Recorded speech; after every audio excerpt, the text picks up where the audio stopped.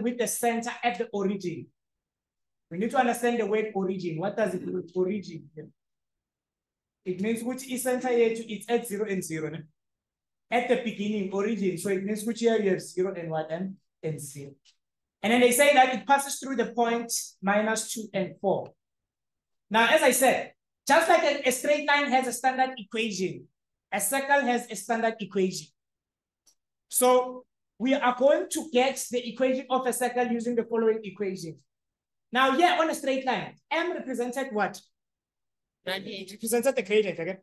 Yeah, here on the equation of a circle, we need to understand what does the A represent, what does the B represent. Now, let's start there.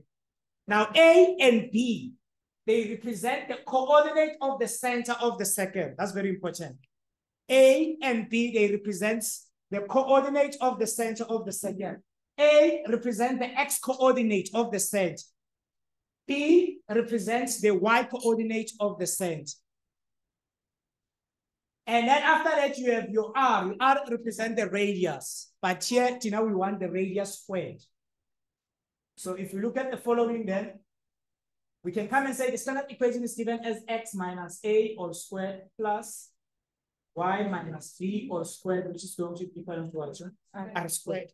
Now, just like the equation of a straight line, we don't have to know what is x and y, but we should put numerical values for a, b, and r. And then x and y, we'll just leave them. Now, based on what we just said here, what are the coordinates of the center here?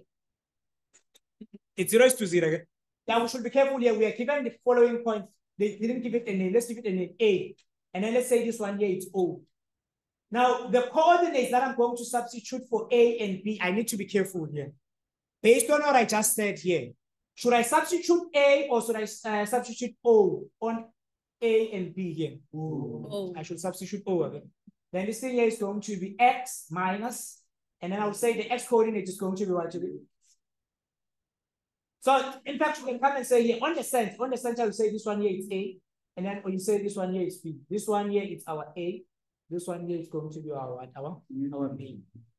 And then it says all squared plus, we have y minus 0 all squared, which is going to be equal to what? R squared. Now, here's the problem. We want to know what is going to be R squared.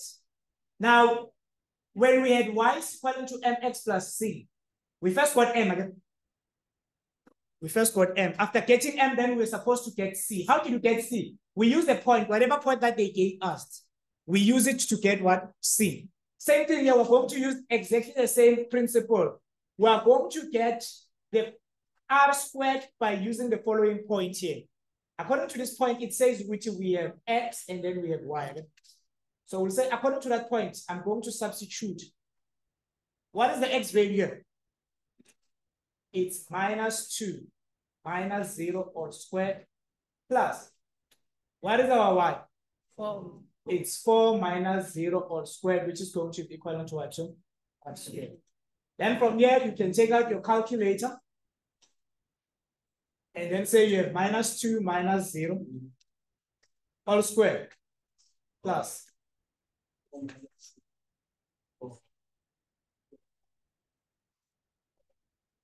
And then it says which R squared is going to be equal to what? To 20. I'm not looking for the radius. I'm looking for the radius squared. So I'm going to leave it exactly the way it is.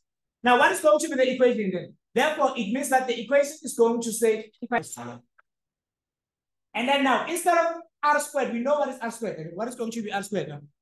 It's 20. Therefore, this is going to be this is the equation of the second, this is the equation of this particular second.